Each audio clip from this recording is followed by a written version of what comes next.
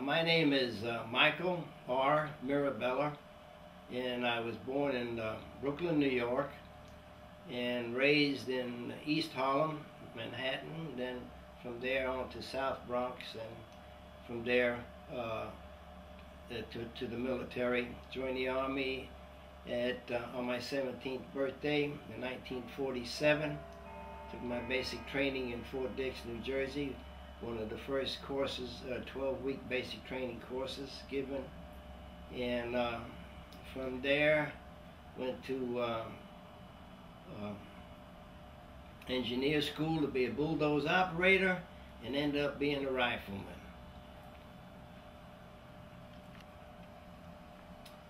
As a rifleman, I was listed as back in the old days we were called pipeline, meaning we had no trade other than being a rifleman, and we were shipped off, or I was shipped out to Korea. I got into Korea in March of 1948, and I was joined up with the 7th Division, and my assignment was with the 31st Infantry Regiment, L Company, and as a rifleman. And there at L Company, most of our, other than infantry training, we did a lot of guard duty around the different consulates in Seoul, Korea. I was in L Company, the 31st Infantry Regiment, the Polar Bears, and at the 31st, our main mission was guard duty around the different consulates in Seoul, Korea. The Russian consulate, the different consulates, and so from there, they began when Korea got their independence in July of 1948. The 7th Division began to break up and be shipped out to different corners. The 31st Infantry Regiment went on to Japan, Hokkaido, Japan. I, being a short timer, had to stay behind and was then assigned to E Company of the 32nd Infantry Regiment, which was on the 38th parallel.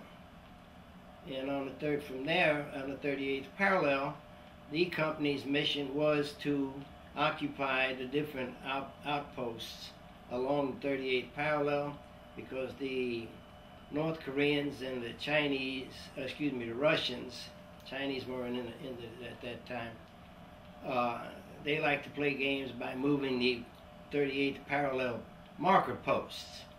I was assigned on outpost 14, and which was there where the Imjin River makes a big horseshoe, as it goes north to south and then follows on to east. E Company of the 32nd Infantry Regiment was based in Kaesong, Korea, which was at that time the original capital city of Korea. Anyhow, once the South Koreans took over the responsibility of patrolling and monitoring the 38th parallel, we were pulled back off of the 38th parallel, and the 32nd Infantry Regiment then went to Japan, and again I stayed back with a new unit now called the 5th Regimental Combat Team. And the 5th Regimental Combat Team, our mission was to make sure all of the South Koreans knew how to handle all of the different outposts and different patrols. In April of 1949, I was then shipped out back to Japan, to the 7th Division again, rejoined the 31st Infantry Regiment, and was back with L Company one more time. From L Company went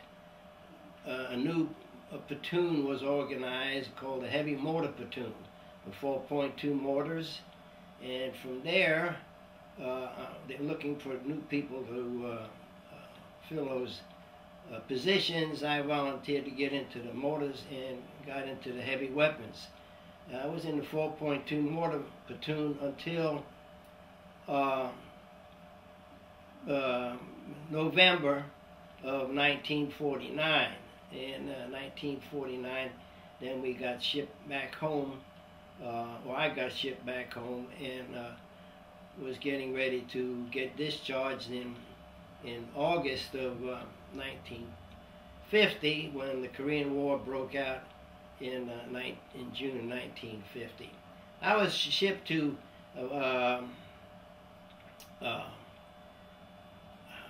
in Texas.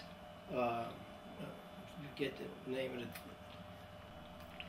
All right, from Texas, the Korean War broke out, and naturally the different training camps began to open up.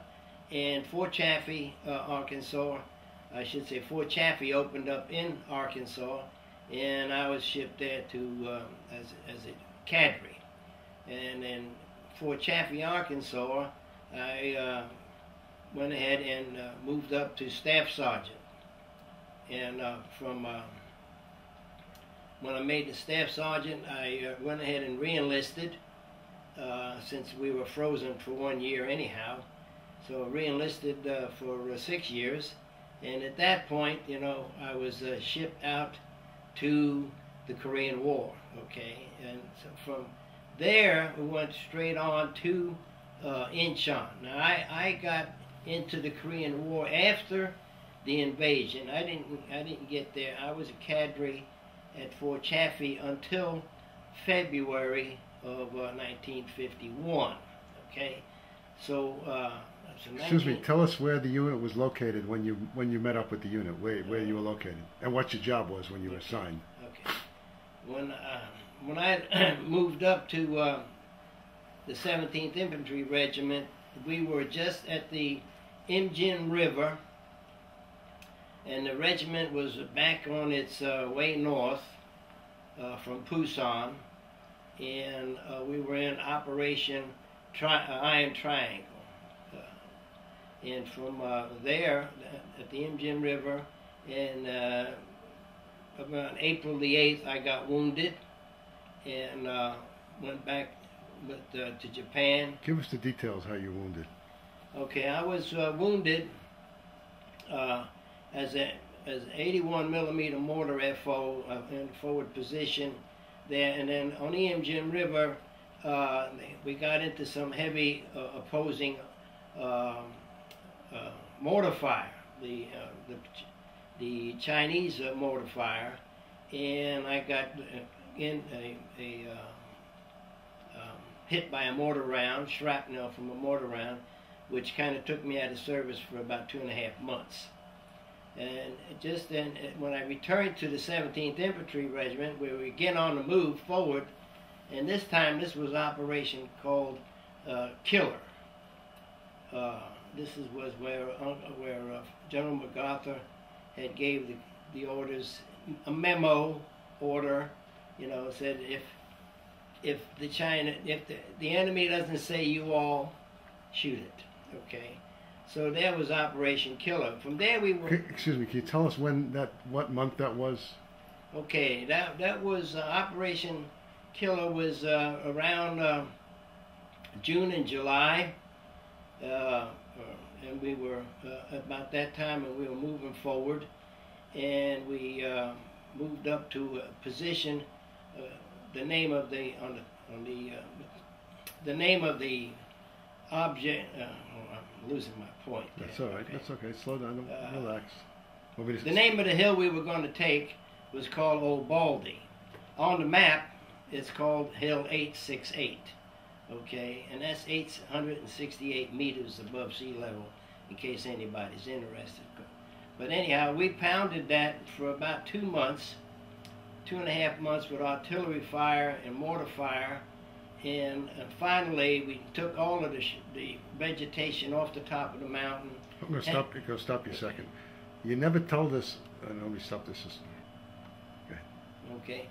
When I returned to the 17th Infantry Regiment in March of 1951, I was assigned to H Company, 2nd Battalion, and since I was in heavy weapons, I was assigned as the 81 millimeter mortar forward observer.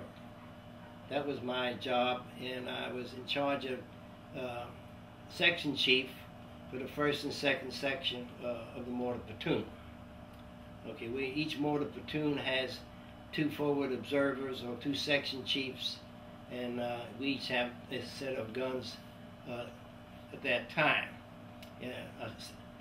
The mortar section consists of two 81 millimeter mortars per section. Or you have 2 sections, so that's 4 per mortar FO. The function of the 81 millimeter mortar forward observer is to follow and be with the battalion commander, and it's basically the light infantry 2nd battalion commander's personal artillery, so to speak. Do you remember who the battalion commander was at that time? The battalion commander. Battalion commander at that time was Lieutenant Colonel DeShazo. I remember that because of his name, and he was with us for about 3 months before he was changed out, and I don't remember who the next one was. Okay. From let's see, where you were heading toward. You told me you firing on Old Baldy, and okay, you knocked out all the vegetation on Old Baldy. Okay. Pick it up from there. All right. After we took off all the vegetation from Old Baldy, Baldy had a very distinctive landmark or shape on the map. Okay, it looked like a 3-cornered star. One finger or ridge line went straight north, and the other 2 went either southeast or southwest. Okay, the southwest one was assigned to Fox Company. I remember that because I was assigned to Fox Company. Okay, and we had the southwest ridge line to take, and Easy Company had the right side, and there they had my good buddy Sergeant LeBlanc was the FO for that company. And we went on up. After we took the top off of that, we went to now occupy Old Baldy, and the Chinese and the South Korean and North Koreans hadn't quit fighting with that. Okay, we had the Chinese and the North Koreans in front of us, and they weren't about ready to give up that mountain, so it took us another 2 to 3 days to finally take the top of that mountain. A lot of is where we got some little friendly fire strafing from the U.S. Navy, because they can't sometimes read the front side of the panel marker. We always had a panel marker on our lead man. But anyhow, the Navy did a fine job with their Corsairs. They would get right on in the trenches with them Chinese and dig them right on out. Anyhow, we finally took Old Baldy, and once we secured that, we stayed there for about 4 to 6 weeks, and then the 2nd Battalion was pulled back for some recuperation time and reorganization, because we lost quite a few people on that action. Lost probably 50% of the battalion. Do you remember any of the people that were killed? Did you know any of them? By name, no, I don't know. Okay, go ahead. Any of them by name. The only people as a forward observer, you only remember the people that are around you. I remember my radio operator, and I remember my South Korean radio operator, and I remember my people from my mortar section, okay, and a few of the company commanders. And when I was with Fox Company on that particular assault, the company commander's name was Captain Berger. Remember that because of hamburger, okay, and we used to kid him about that. When were we going to have some hamburger? And but backing up to that, my nickname, although I was called Sergeant Mirabella, my nickname, because of one small incident, became Short Round. Tell us about that incident. And that incident was that when we were firing, each mortar round has exposed propellants that are attached by the gunners. And this gunner had forgot to attach the proper amount of propellants to the shell. So as quick as they fired it, the gunner realized that they hadn't put the proper amount of propellant in there. He called me on the radio and said we were going to have a short round. And well, but you know that short round just fell about 50 yards short of Fox Company's headquarters as we moved up. And of course I hollered short round and nobody got hurt. But from then on, I kind of was hung for the rest of the Korean War with old Sergeant Short Round, okay, because of that. Anyhow, people might remember me as old Short Round. But from there, we kind of went into regrouping, and we went to the rear area there for about 2 months, and that was in October. And then we went operation. That would be October 51. October of 1951, and we began Operation Punch Bowl. Okay, and then we moved up into the Punch Bowl area and relieved the South Koreans, and then went forward of the Punch Bowl to another ridge line of mountains called the Outpost Line of Resistance. From there, we just excuse me, can you tell me, if you can recall, in relation to, say, Seoul, or relation to the Chowan Valley, where you were at that point? Okay. If you can, geographically, yeah. About where you were. The Punch Bowl area is, Punch Bowl area, if I remember right on the map, was probably 100 kilometers or more north of the 38th parallel. Okay, and basically centrally located in Korea, not the east or west. It was centrally located. So that would put it somewhere north of the Chowan Valley, north of the tank approach to Seoul. Right. Yeah. Which the Han River ran through, I guess. Yeah. Go ahead. Yeah, but the Han River, I think, was on the east side of us. Right. Okay. Okay, and so. From there, the Punch Bowl, I basically put the Korean part of my experience to rest. We stayed in that area until I stayed in that area until February 1952. Just about the time that the peace talks began, and probably fired the last 81 millimeter mortar round before the peace talks and the ceasefire took place. Now, did you ever have any direct contact with the enemy yourself? Hand-to-hand combat? Not hand-to-hand, but just see them out in front of you, or? Oh yeah. Tell us about that. Well, as an 81 millimeter forward observer, you're right there with the lead platoon at all times. See, we don't have the luxury of a field artillery observer, which is always back in the area where the battalion or regimental commander sits or is moving through. The 81 and the 60 millimeter mortar is the company commander's personal artillery. Okay, so between the two of us, we were always up there with the lead platoon. Okay, and hand-to-hand, not hand-to-hand, but firefights with the enemy were very common. With the FO, I lost 2 radio operators due to firefights, and lost 1 communications radio man due to artillery fire from the enemy, the Chinese, and so we were always up there, pretty much second squad behind the man with the panel. We had to see what was going on, and we had to see what that company could give that company commander the kind of overhead protection that he needed for the guys. Did you guard at all with the INR platoon? From S2?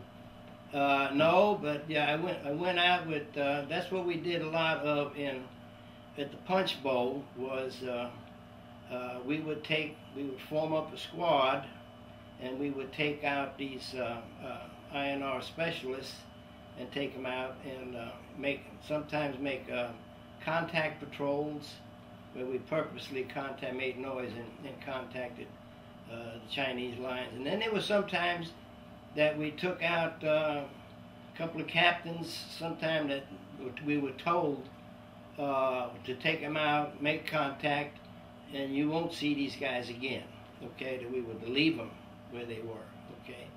And so there was quite a bit of that going on. Did you ever experience the trumpets and the whistles that the Chinese used? Oh yeah. Tell us about that. On Baldy, when we were fighting on Baldy, we were on the north finger, and we had half the north finger taken, and all of a sudden we got into what they call an overrun, when they all start running in a great big horde and start blowing whistles and bugles, and they try to overrun your positions. And they tried that one time on the north finger of Baldy, but we were able to hold them back with 81 mortar fire, artillery mortar fire, and some heavy machine gun fire. So we had them channeled on one finger, so to speak. So that's the only running space they had, right? And so the artillery had all of the valleys took care of, and so that was how that went down. Now I saw that you had a Chinese hat that you were wearing in that picture. How did you acquire that? Well, I got that off of Baldy. Got that off of a dead lieutenant. Well, say that instead of saying I got that. Tell me what about. Tell us the story about how you got that. Well, I have a picture, and when we got back into reserve of me with a Chinese scarf that I took off of a dead Chinese officer. And they had silk scarves, some of them, that they wrapped their gohan around their bellies with, and so I got that from there. My running up old Baldy, got into a couple of firefights, and I got a lot of blood on me, helping some of the guys out, getting first aid and all that. So I was in bad need of a shirt, and this particular Chinaman happened to have a brand new shirt tucked up underneath his on his chest. So I got that. So I came off the hill when it was time for me to get cleaned up and we secured. You know, I came off the hill to take a shower and stuff like that, and I had with me my little Chinese scarf that I made into a turban, a Chinese officer's shirt on. Got his pistol from him. He had a P-38 pistol, and so came off the hill looking like Mr. Tough Guy. Okay. Now, since I joined the 17th Infantry back on the second northern run, and at that early time, there was a lot of history that took place that I only heard of from the officers and the guys who participated. And I always like to brag on the fact that the 2nd Battalion of the 17th Infantry Regiment was the first 7th Infantry Regiment to reach the Yalu River.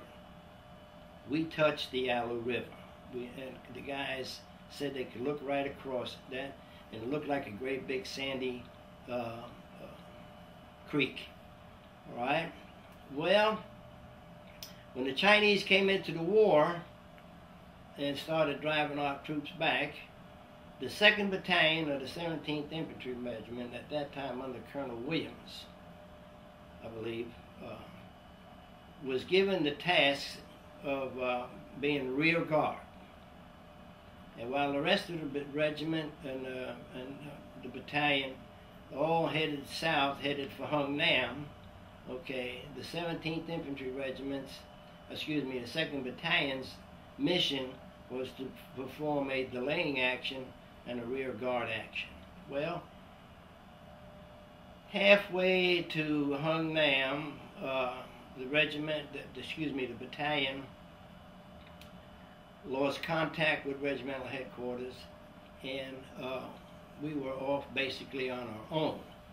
By the time we got to Hung Nam, and I say we even though I wasn't there, but I feel like I was there, when we got to Hung Nam, we were the lost battalion because of losing contact with regimental headquarters.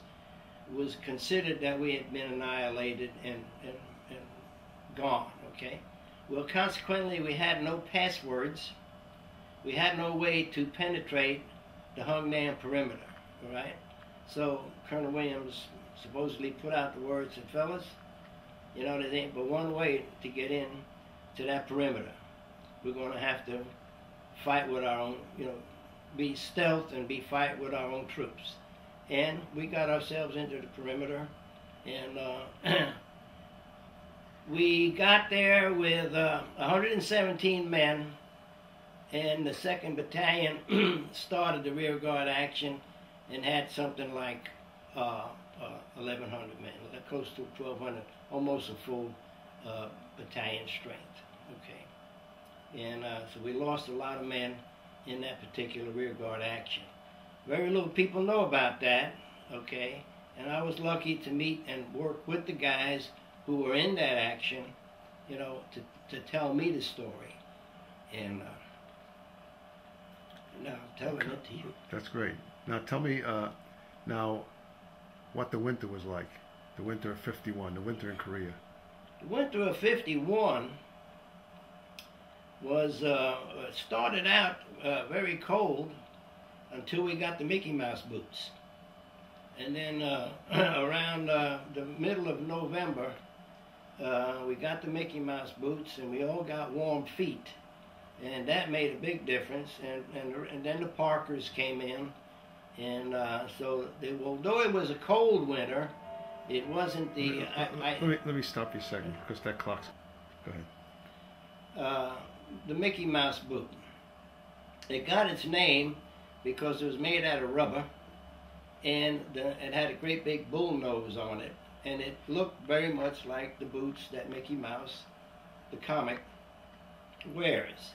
The difference between that boot and the boots we were wearing, the regular GI combat boots, is the insulation.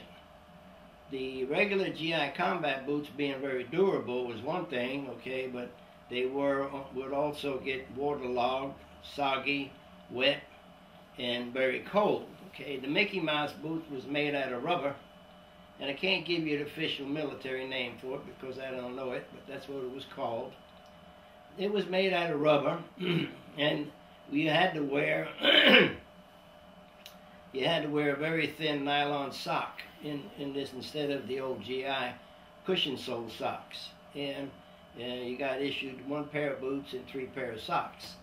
And we got the 3 pairs of socks because your feet would sweat inside the Mickey Mouse boot, okay? And since they were airtight, the sweat created the heat, okay? And that kept your feet warm. In the coldest of days, your feet would be warm. Do you have any idea what the temperature was during that winter? What the low? In that winter of '51, the coldest temperature, I would only be guessing because we never did have any real weather numbers on that. But I would say that many of the days in December were below 15 degrees in the middle of the day. Okay. And did you run into any guys who suffered from frostbite while you were there? A few. Give me it in a sentence. There was a few frostbite guys who wouldn't change their socks on the Mickey Mouse boots, wouldn't run the water out. You know, there's always that don't follow all that they should do. But we had just a few, mostly frostbitten fingers and frostbitten noses. Ears, and that was just basically from standing guard duty on the MLR. You know, you had to be awake and you had to be standing, not so much standing there, but you was in your foxhole, in your bunker hole, and so you couldn't start no fires. talk about fires. We fought one time, we had the Ethiopians with us in the 17th Infantry, and the Ethiopians were on our left flank, and they were excellent fighters, excellent, and they love personal contact, but they're from a hot country, and come October of 1951, they were freezing to death. They just couldn't make it, and they started lighting fires on the front line, and to keep warm. They did the war be damned. They were going to keep warm. So naturally, the Chinese now had something to shoot at. So these fires were just like a candle. So we had to pull the Ethiopians off the front line and replace them. And but they were good troopers during the summertime. On the Punch Bowl, towards January, the Turkish battalion moved in on our right flank, and they were covering our right flank, and they replaced the 1st Marine Division, battalion of the 1st Marine Division that was on our right flank, and with the Turks, and they're also good hand-to-hand combat troops in those days. Can you tell us something about your impression of the average fighting man in the 17th? Tell us something about the guys in the 17th. The average, the 17th Infantry Regiment had a very, very high esprit de corps. That was the word we used. We were proud of the Buffalo. We were proud of our Colonel, Buffalo Bill Quinn. And of course, I don't know if anybody's I haven't read anything along the way. Nobody's ever really kind of mentioned how he got his name Buffalo Bill. Because Buffalo Bill thought he was General Patton. When we get ready to jump off on a skirmish or something of that nature, he fed the troops beefsteak, fresh milk, and ice cream. Okay? And when you got that meal, and that steak used to cover that whole tray, when we got that meal, we knew that 6 o'clock in the morning we would be crossing the IP somewhere. Well, the IP being the initial point of departure, Buffalo Bill would be right there with his 2 pearl-handled 45s, not Colts, but regular Army 45s with his pearl handles. Excuse me, Mike, you're rocking, so what's happening is you sort of might be going in and out of focus. Me. That's all okay. right. Go ahead, it's all right. You're doing great, though. Okay, so he was there, and everybody seen him like a General Patton, see? And but since his name was Quinn, somewhere along the line, somebody just called him Buffalo Bill Quinn, all right? And he didn't mind. He never, ever sent a memo out to all of the officers and non-commissioned officers about that would not be a tolerated name for the regimental commander. And because of the distinction of the buffalo, which is not in the original crest of the 17th Infantry Regiment, okay, somebody who lived out in Arizona, one of the troops' father, sent all the way to Korea a live buffalo to, at that time he was Colonel Quinn, okay.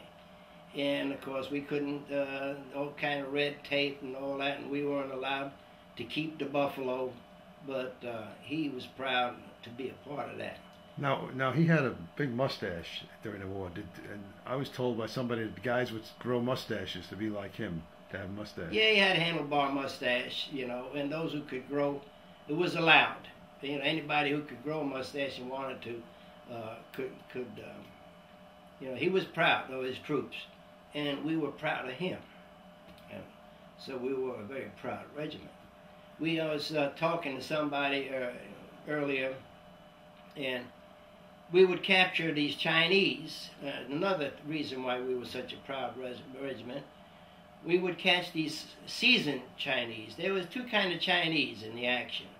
There was the seasoned ones, the men who were over 20 years old and had been in the war since the beginning. And then there was always the little juniors who were sometimes barely 15 and 16 years old. Okay. The seniors, when we would capture them, used to call us. They said that our name, we were not regarded as the 17th Infantry Regiment in the Chinese people. We were regarded and known as the Tiger Regiment. Okay. And so whenever they knew basically that they were in front of the Tiger Regiment, the Chinese always sent their most seasoned veterans. Okay, so that's what we had to fight. And we fought them all, but we fought proud. And I never knew a guy that I ever met that wasn't proud to be a Buffalo. I left there as a sergeant first class, rotated back to the United States in February 1952, went back to Fort Chaffee, started training more people to go to Korea and elsewhere, and kept going. And I ended up, because of that 6-year enlistment, I just went ahead and did 20. I said, what the heck? So on my 2 months after my 27th birthday, I retired from Uncle Sam's Army.